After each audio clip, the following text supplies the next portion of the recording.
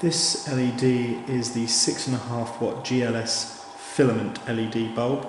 Again, like other bulbs in the filament range, it's called so because it has these long strips of LEDs built within the device that gives a nice 360-degree light, similar to the filaments of the incandescents of old.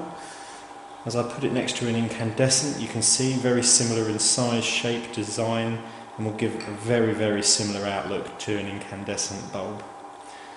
However, one of the disadvantages of the filament bulbs is they are not yet dimmable, but they are incredibly bright, probably one of the brightest bulbs of their type, and giving out an enormous amount of lumens per watt.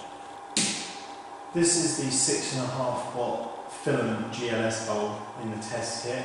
As you can see, I think it's an incredibly bright bulb, 360-degree light, strong aesthetic qualities, it's glass, very low consumption, but it is non-dimmable. So it's a very close replacement to the incandescents of old, except for the fact that it's non-dimmable. But it is a really bright little bulb. One of the disadvantages, again, these filaments are fairly new technology and they're quite expensive, but it is a driverless device.